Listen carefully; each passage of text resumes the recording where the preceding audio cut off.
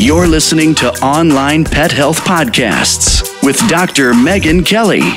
Continuing education for veterinarian rehabilitation therapists. Learn more at onlinepethealth.com.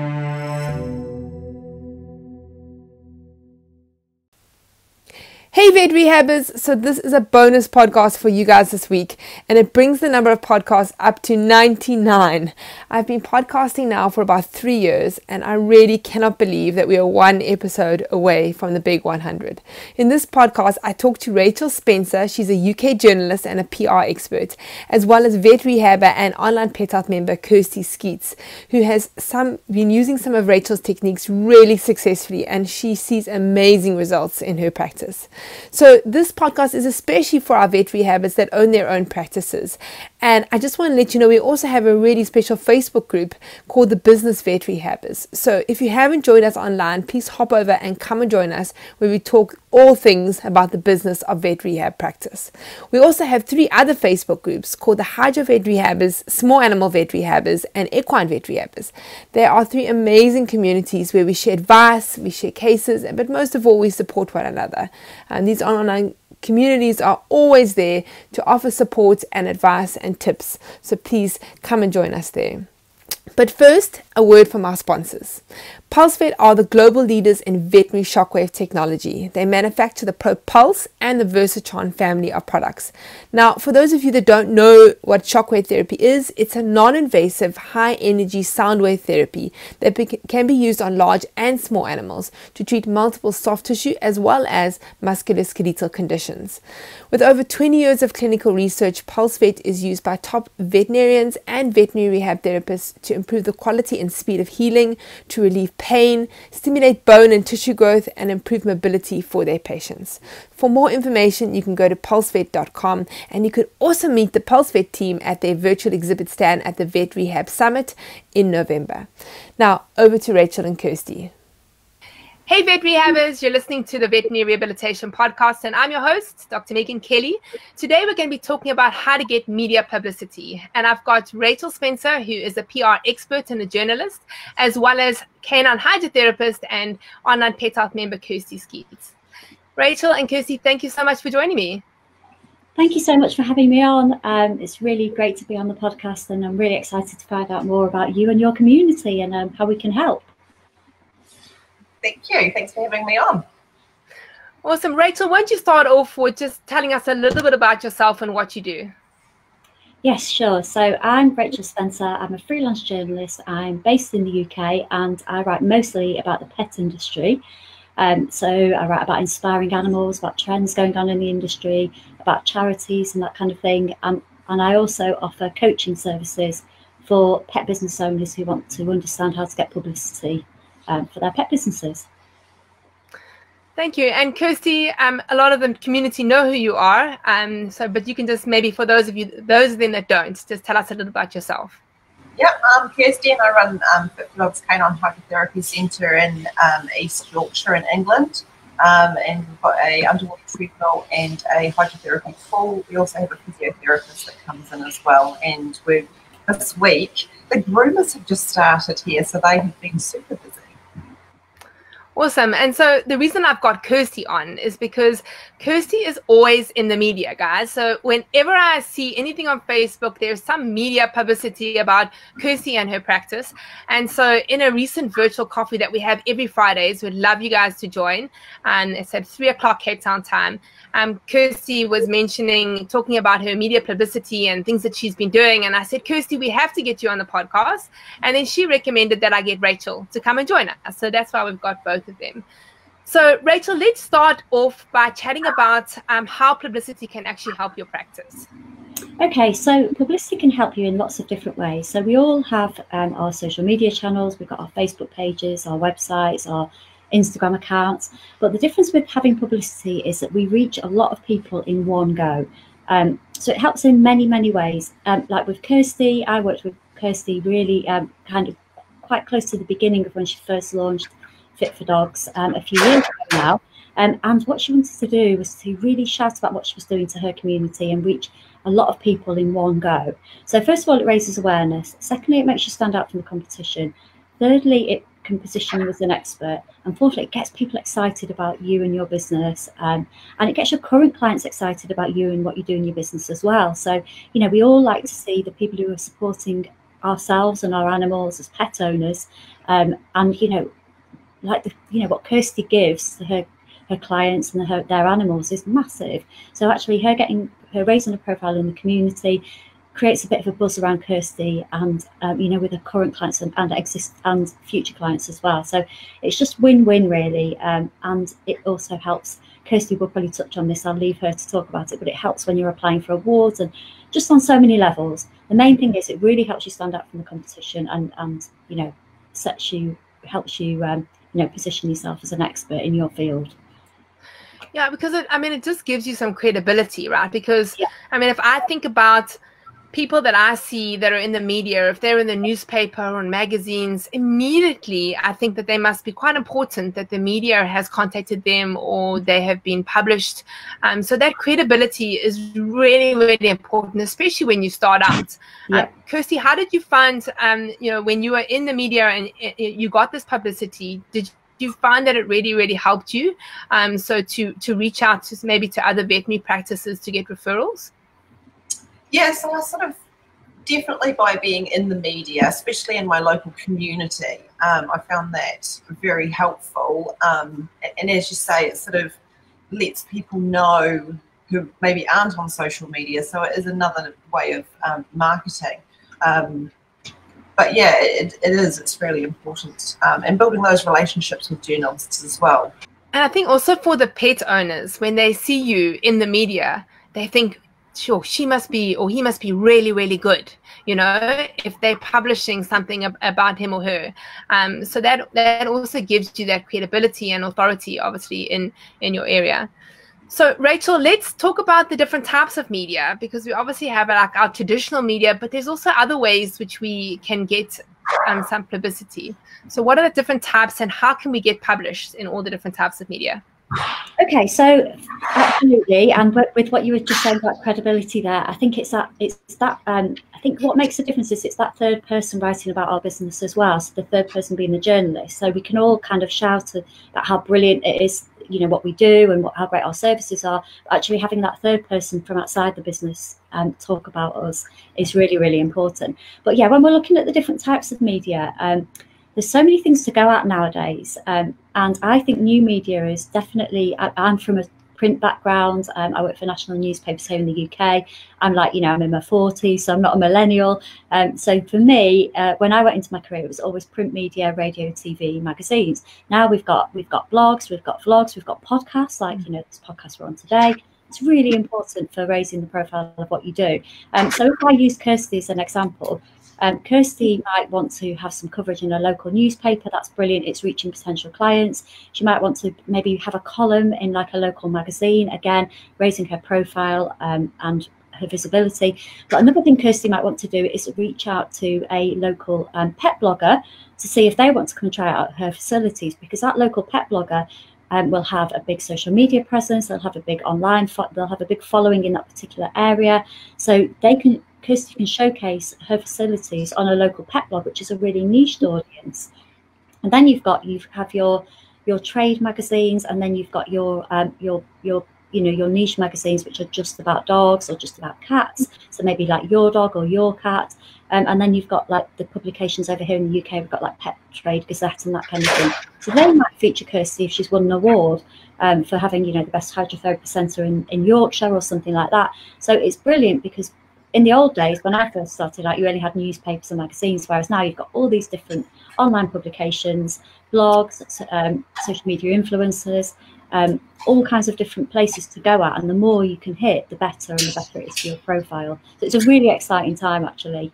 And people really do want to hear uplifting stories about how our lives have been made better with pets, and people who are helping improve our pets' lives, which is your community.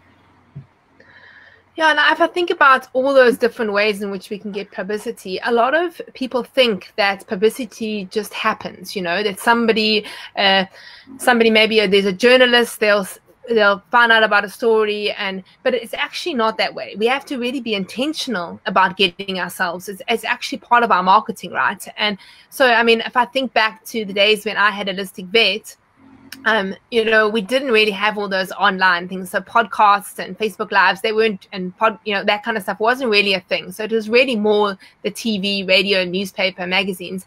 And it's really difficult to actually get contact with somebody there. So you can try and contact somebody in the TV, and you know, there's that gatekeeper who just blocks you every single time.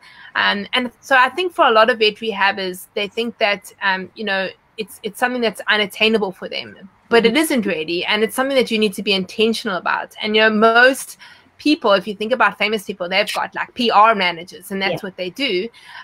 So a lot of the vet rehabbers maybe don't have a budget in order to be able to pay somebody to do this. What can they do themselves in order to try and get themselves and their practices out there?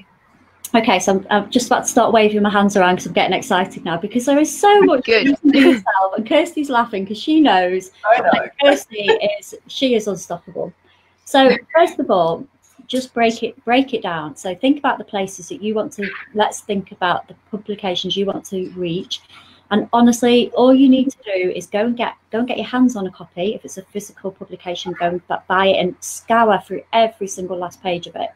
And then if it's an online edition, then go and have a look through the different articles that they write and have a think about how you're going to fit in there. So just as an example, I've got an online community where I give support to pet businesses and help them get publicity.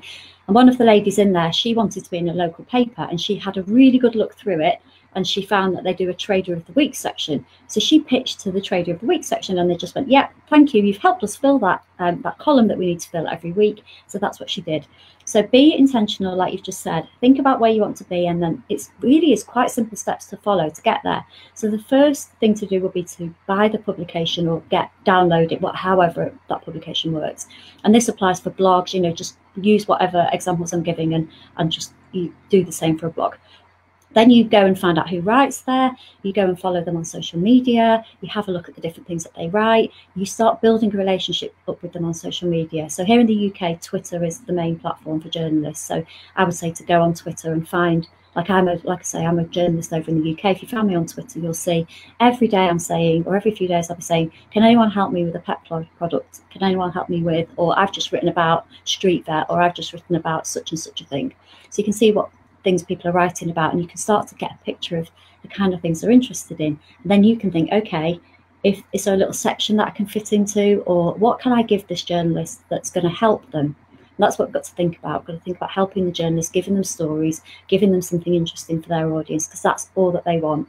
So it doesn't have to be hard, and you don't have to have a PR company, because actually journalists would rather hear from you as a vet rehabber with a brilliant story to tell about, a really lovely uplifting story about an animal that you've helped, than a PR company who's just going to say, no, you know, I don't want to talk about this, I don't want them to talk about that, and actually get in the way. Actually, the PR companies can sometimes be a bit of a gatekeeper, because they can stop the journalists getting the information that they want. So I hope that makes sense. I hope it makes it, because I know you've done it as well, Meg. I hope you, and so you understand, don't you? Because you've yeah, that it was achievable. Yeah, it was so, it was before the days of social media. So, I mean, what I used to do is I used to read the newspapers, and then I used to have a look and see any of the journalists that used to write about pets, anything about pets, and I would write their names down. And then I would Google basically and try and get hold of their email address. And then if I ever had a story, I would send them information. So I would basically target specific journalists that I knew that were going to be interested in something pet related, because I started to see a pattern. Every time I read an article where there was pet related, it was 2 or 3 names, then those journalists were writing the same ones. And I eventually got through to one of them, and her name was Helen Bamford. And she just carried on writing articles for me. So like I actually found a whole lot of my my old articles. So this was one that I had. Oh, where's it? Oh, it's upside down. And that was Helen Bamford. And as I'm looking, basically all of them are from that one particular journalist. So I made contact with her. And once I got through to her, then she would actually email me and say to me, or contact me and say, hey, have you got any stories for me? And when I had anything that was really newsworthy or interesting, I would make contact with her. And generally, she would write about it. So it's really interesting that you say, you know, talking about Twitter. So I'm not somebody who uses Twitter a lot. So how would I find the journalists on Twitter? So how would I go onto Twitter then and say, like, would I do the same thing? Have a look and see the journalists that are writing about pets and then follow them and just try and make contact with them there to see whether they were interested in anything that I was doing? Absolutely. So what you've done is exactly what I tell people to do. What you did back in the noughties or, years ago, that's exactly what I tell people to do. And it just, people do think it's really difficult and it's out of their reach, but it really isn't. And I'm so glad that you've got that personal experience, so you've walked the walk. But yeah, exactly the same. So pick up the publication or read the publication online, get the names of the journalists, and then search for them on Twitter. So go to Google first and say, if you were looking for Jane Atkinson, who worked at The Sun, Jane Atkinson, The Sun, Twitter, and it would take you fairly quickly to to their Twitter handle. So I'm just looking at the Telegraph today. Sorry, I'm in the UK, but yeah, there's a story. So if I just show you my cutting here. So sorry, here in the Telegraph, and it's about how to deal with your dog's separation anxiety. And there's a lovely vet nurse in there, quoted in there. In the paper today, and it's written by a lady called Flick Everett. So Flick's actually a freelance, but if you read that story and thought, this is someone who regularly writes about dogs, I want to find them, go to Twitter and just put in, journalist Flick Everett and find them that way. And then you can have a look at the stories that they write. And they also put requests out on Twitter as well for people to interview. So again, like you had with your contact all those years ago, you can become their go-to person. So whenever they want to write about hydrotherapy or whatever your area of expertise is, you're the person that they come to, and that's what we all want. We want to be that go-to person. And obviously you will then have a look at locally. So because obviously there are the sort of more national newspapers, so for larger areas. So those ones are a little bit harder to get into, but especially the smaller ones. If you've got a very small local paper or magazine, those are usually easier ones to get in because they actually want to know information about the practices and businesses in the area. So you need to think about bigger as well as the ones that are a little bit closer to you too. Yeah, what I say is always start local, particularly when you're starting out as well. And if you haven't approached a journalist before, and you might be feeling a little bit nervous, and I hope listening to me waffling on will help you realise that you don't need to be nervous because most journalists, they're all right. So definitely start local. So go. What I always advise people to do is go into like the local cafes and doctors and stuff, and see like those magazines that you often have that you pick up in the you can pick up in your local community. Have a look at those.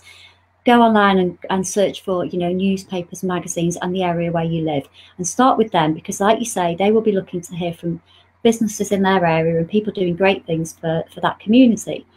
So while we've been on lockdown here in the UK, there's been a lot of dog trainers who I've worked with who've set up like support groups for people, for pet owners in their local town or village online, and they've had some great coverage because that newspaper or magazine has wanted to know what's happening in their community and how they can help people in their community in lockdown. These dog trainers have been having these support groups to give people the help and support that they need virtually.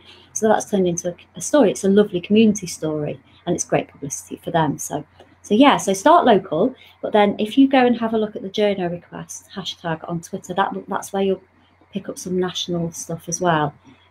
So hashtag JOURNO request. Yeah, hashtag JOURNO request. So that's in the UK. If you're in America, there's HARO, which is hashtag help a reporter out. And I'm sorry, I don't know what all the hashtags are in other countries, but if you have a good look around on Twitter, and maybe if you actually go and look for the journalists who you've worked with before, wherever you are in the world, because I know you've got listeners worldwide, haven't you? Maybe go and find them on Twitter and see how active they are. Mostly, certainly in America and in the UK, Twitter is the kind of go-to network for journalists to find people. I can't speak for worldwide because I only really deal with the UK, but certainly go and have a look, or find the journalists and go and try and find out where they hang out most on social media and take it from there. Yeah, so we'll put all these hashtags and descriptions in the show notes. Yeah. But I did a bit of research, and I found there actually are websites. So it's www.helpareporterout.com, and then pitchrate.com, and then in Australia and New Zealand, apparently sourcebottle.com is one. And then I found Europe and UK journalrequest.com. So I'll put all of these guys in the description for you guys to find. So Rachel, let's chat about like trying to get on other media, like maybe the radio and TV. So you know, when I did exactly the same thing. I listened to radio, and when I heard somebody talking about pets, I wrote down their name, and then I tried to contact the radio station. Yeah. And it was, with all of these things, I just want to say is that it took a lot of perseverance. And so like I tried, and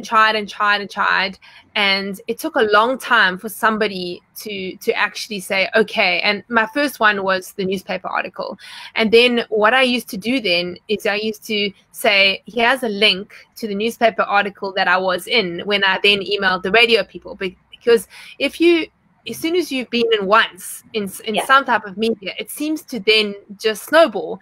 And once they see, oh, you've been in a newspaper article, you know, this must have been interesting, then they actually take note. So you just got to get that first one, guys, and then you can and slowly do it. So do you have any other tips about, you know, how to contact people to try and maybe get on radio and TV? Okay, so you've done a brilliant job, by the way, Meg, like really, really good. If you were one of my case studies, I'd be like, you've got to listen to what Meg did because you've done everything right. So what the other thing that happens with radio and TV is quite often if you're in a newspaper, then the radio and TV station may follow up. So it's really important. I know people are really visible these days, aren't they? It's really easy to find people. So if I read a story about you in the paper, I could quickly find you online, couldn't I? So first of all, always make sure that you're really easy to find online. So if you go in the newspaper and your local radio station thinks, oh, that's a good story, how can I get hold of Meg? That it's easy to find you. So that's my first tip. The second tip would be really just to be persistent and do what you've done. So, you know, get the details of your local radio station, ring them up, or in fact, first of all, do your research. So have a listen to all the have a look around the website, have a listen to the different shows, maybe have a look, maybe if you want to search for your particular keywords on their website and see who's covered. This is the same for radio and TV because they have, you know, they've got quite detailed websites nowadays. See who's covered the subjects that concern your business, and then try to find that journalist, try to get their email address, try to, again, just go into Google like you did the first time, and try to follow them if you can follow them on social media and just get a flavour of what it is that they're interested in. And then think about what you can give them, what stories can you give them. So again, if we've got this scenario where you've been in the paper and the radio or the TV follow-up, brilliant. But look at what's going on in your community, look at what's going on look at what's going on just in life. So let's say, for example, we're coming up to Christmas and you're a vet. They might want to come out and do a section with you, whether it's TV or radio, talking about the risks that pets face at Christmas and how to make sure your pet has a stress-free and healthy Christmas. So you can maybe go to them in November, maybe a little bit earlier even, and say, are you just wanted to get in touch because I'm a vet living in wherever it is that you live. I wondered if you were considering Christmas cover, if you're planning Christmas coverage, because I wanted to pitch a piece to you about how to keep pets safe at Christmas. So go to them with an idea where you're giving value, but you're also obviously saying who you are and what you do, giving them something entertaining, because they've got the animals, and we all love our animals, where, you know, our lives are so, you know, they bring so much to our lives, don't they? And so go to them with something, that they're going to say, you know, you think they're going to say yes to, that they're going to want to cover. Yeah, because I think, I mean, the things that we do are so newsworthy, right? Yeah. I mean, if I think about the coverage that I got, it was about prosthetics, you know, when I did a prosthetic for a dog, wheelchairs, getting a paralyzed dog to walk again. I treated a lot of blind dogs, so not the dogs being blind, so the people blind, and they were guide dogs, and they love those kind of stories. A blind a guy whose guide dog got a cruciate rupture and couldn't then do his job, and so those kind of things that actually just happened by chance, that one. But we got to think about all the things that are news and people want to know about. And I also think I got a lot of coverage on doing therapeutic exercises. So that one particular article that I got was Mutts Kick Butt at New Doggy Boot Camp. And that one in particular, that the newspaper, obviously they wrote the article, and then the ETV news that week we ended up in the 8 o'clock news because the TV actually approached us because they'd seen that article. So you're right, once you get into newspaper, one of those, then the other media follow. But we really got to just think about all the awesome cases that we've got and how we can share that, because in the end it helps your practice, but it also helps the profession, because this is a very new profession and people really need to know about what we can do and how we can help. Absolutely. So you've given some great examples there, Meg, and it's brilliant. I'm so pleased that you've had such great coverage. I think what we've always got to think back to, we want to raise awareness of what we do, but we have to think about the man on the street or the woman on the street and what are they going to find interesting. So it has to be a heartwarming story, like you're talking about the guy with the blind dog who had the cruciate ligament problem, the prosthetics. What is the average person going to find interesting? So whenever you're pitching, you're not pitching for fellow professionals, you're not pitching to show off your knowledge, you're pitching for the man on the street. What is the average, like over here in the UK, half the population has a pet. Dogs and cats, we love hearing about our dogs and cats. So think about, what is the average person going to find interesting? And that example of the dog and, the prosthetics, the wheelchair, the guy with, the guy with the blind dog, that's what everyone would find interesting. So you might be doing some really pioneering new treatment, but it might be kind of a little bit clinical. That wouldn't be interesting if you were doing, again, please excuse my ignorance, guys, because I'm a journalist, I'm not a pet professional, so sometimes I might sound a little bit silly. But anyway, let's say if Meg was doing she had some fantastic pioneering treatment. If she was just saying, a vet has got this treatment, the journalist would go, no one cares, that's either trade press or it's just not of interest to our audience. But if you were saying, I've got this pioneering new treatment and it's helped this dog who had arthritis for all of her life to, enjoy life in a different way, or if you've got a treatment and it's helped the guy who had the guide dog, if it's helped that dog to walk again, that's different because it's about the human as well. It's about that human interest. So always think about your reader, and always think about your reader being the man on the street, and going there with the kind of story that you can see on the news, like you just described, like the doggy boot camps, those kind of things. Yeah, it's those stories that tap into the emotions, right? Yeah, absolutely. Either those feel-good ones or those ones where you, oh no, that's dreadful. Like you just really want that pet or dog to get better. So once you get the interview, let's say a journalist is now interested in your story, how can we make sure that we're adequately prepared? Because, I think once or twice I had some articles that were written and, what I said wasn't exactly what was written. So it was fine. It wasn't bad. But I thought to myself, if the journalist had got that completely wrong, it wouldn't have sounded right. And so like one of the things is you really want to make sure that your message is coming across correctly, and you want to be prepared to say the right things. So what advice could you give us? Okay, so I've got a podcast episode on this very thing because I thought this is something that comes up over and over again. So I'll give you the link and you can link to it in the show notes. And then if people want to go and have a read through, I've got a blog and a podcast on this where I break it all down. But the key thing I would say to do is as follows. If whatever story that you have, think about what are the key messages that you want to get across. So if you've got like 3 key points, no more than 3, because you don't want to feel like you're just banging on about the same thing all the time.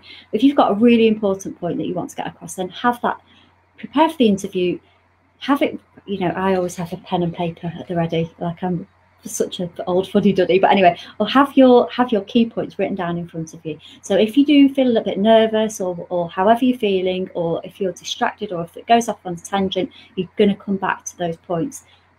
So just to give you an example, I've done quite a lot of work with a charity over here in the UK called Street Vet, and a very similar charity called Street Plus. They help people who live on the streets and who have pets. So one of the key points whenever we were talking about them was that people who are homeless and who have pets and who are on the streets with their pets, they're on the streets for a reason, and the reason is because most hostels don't accept pets. So we wanted to change the perception that people have pets. So they're given, so people give them money. We wanted the public to understand that the reason they're on the streets is because they choose their pet over, having a hostel or having a home.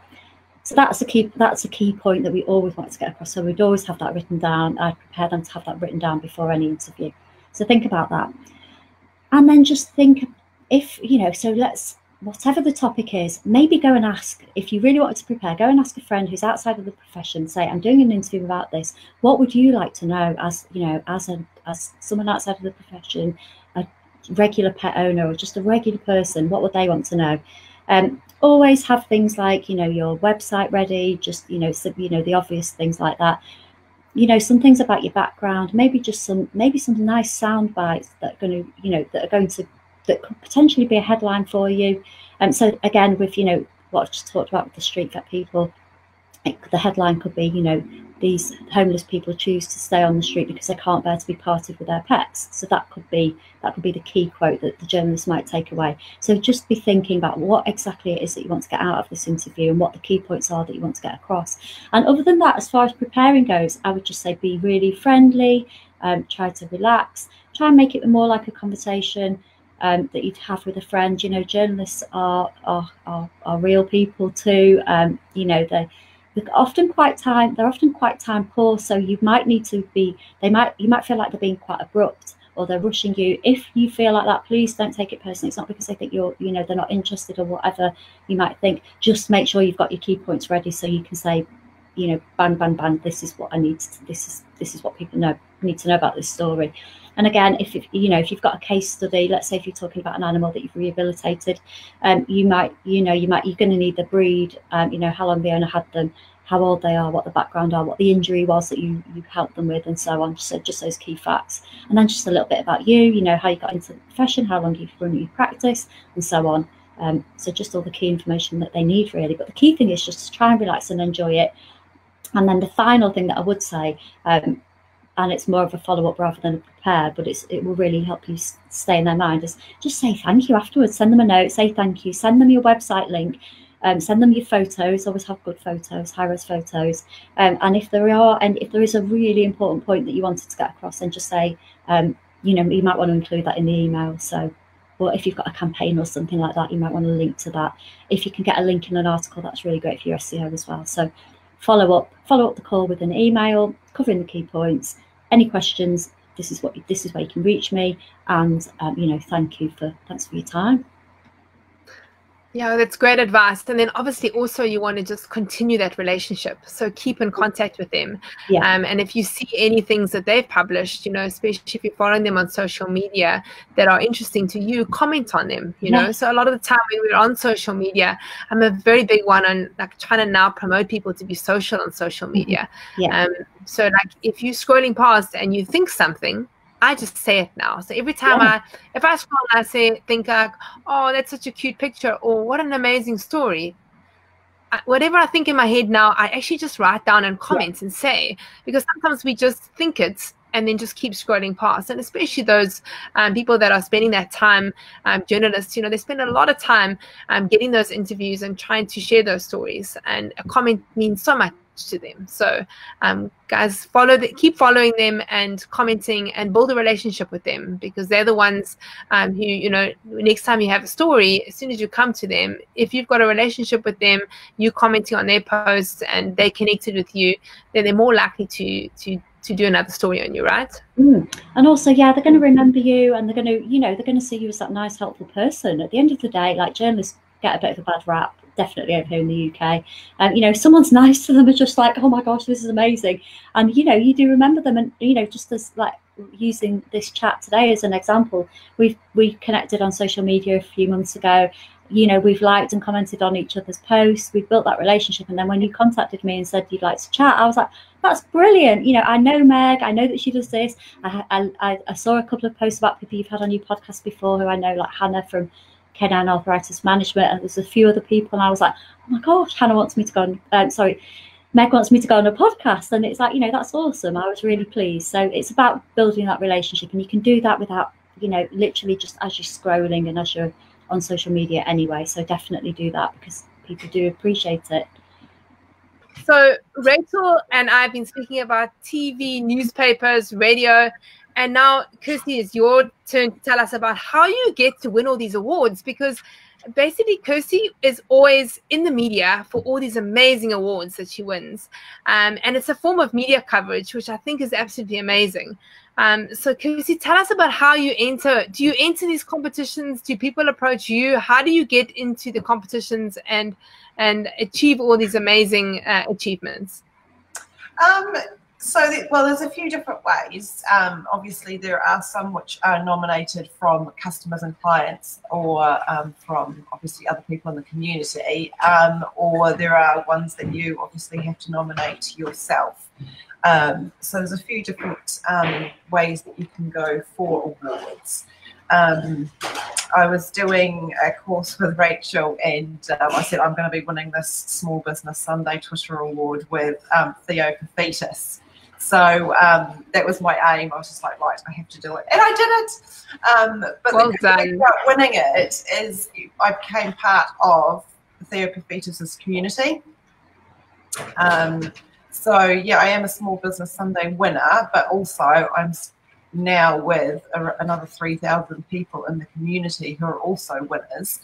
And he put on a day in Birmingham. So we all went, well, it was 900 of us went down, and we had breakfast and lunch, and he phoned up his friend and said, send us some bubbles. So we all got some bubbles, and that was all just part of being a winner. And we get to do that every year. So we also get to network with other businesses as well. I've already been networking with businesses that sell dog food and other pet businesses. There's a few photographers in there. So winning awards also you become part of that community. So finding out. So I suppose my big thing about which awards do I pick that I want to enter, and that goes back to my core values of my business. So within my business, it's the customer service is super important. Family awards, because being a family business, and also obviously the location that we're in.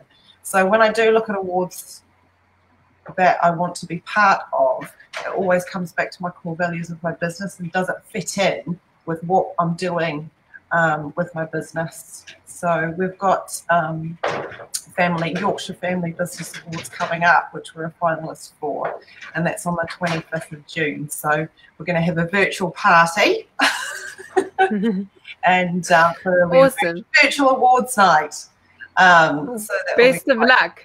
Yeah. But that fits in with our business, and we're a family business, and that's what we do. And it also, obviously, with our clients, they're not just clients, they're now part of our family. So it's really important for them to be part of it as well, which they're always so excited about, which is really nice. Yeah. So good luck for that. I will be watching to see. No doubt you will be winning something. I know, because I can't even. How many awards have you actually won? I can't even count now. I know. I'm going to have to go through and count them all. Yeah. But it's obviously that was all 2019. But I now need to win 2021. So Racheal, how does one find awards that we can look to enter? Because obviously every time you win an award, it's amazing publicity for your practice, and I think it's also good just for networking, as Kirsty's mentioned. You know, she's able to network with people, and often they're local awards. So, I mean, how does one, I mean, because you can basically Google an award, but maybe something might not come up then. How does one actually find them and on a regular basis keep just looking out for awards that potentially one could enter for? Well, I actually think Kirsty is probably your woman to ask this question. But what I would say from my point of view as a journalist is, have a look for awards that are tied to publications as well. So, if your local newspaper has an annual awards or small business awards, fantastic. Federation of Small Business, I know Kirsty's applied for, or Kirsty's been nominated for awards there. Think about industry awards, and then sometimes like the large pet food companies, they have awards as well. They have some amazing projects over here, like Purina over here have just done their Better with Pets prize, where they've awarded, not only do you get the publicity, but you also get a significant amount of money. So yeah, I mean, I would say Kirsty will be able to give you some more advice, but the places to look at would be, industry websites, newspaper websites, and yeah, you're going to see a lot on social media as well. But also make sure that the credible awards as well, I think, because there's so many awards out there, isn't there? And Kirsty will know, because she's, she will have looked at so many over the years. But yeah, make sure that they're credible and they do mean something as well, because I know it can take a lot of time and energy to apply for awards. So make sure that they're going to be, and also maybe look at your peers as well and see what kind of things they've won, and think about things like that. There's also like the large pet insurance companies, they have awards as well. So have a good look around Google, I would say. But I'm going to hand that over to Kirsty, because she's the awards queen, because she will know much more than me. Yeah, so it is. It's just looking at other people in the industry and what awards they have won, and what sort of fits in with you as well. But yeah, I mean, I do get an email every week to say these awards are going to be coming. So there are a few websites that you can also go and check, which have, like all the deadline dates. So I do have like a little plan that I have put in place of all the deadlines that are coming up of awards that do fit in with my business. And that's where I call on Racheal to help me. It works. And if I've got a little tip, and that is to use Google Alerts. So if you find an award that you want, then set a Google alert for it. So if there's any mention of it, so if the awards maybe registration for them, or if they're suddenly open now, they're taking entries for a specific award, you should get an email. So I don't know if you guys do that, but I do that for lots of things. So I've got Google Alerts on things that are in vet rehabbers kind of community, things that we're doing. So yeah, there's a little tip from me.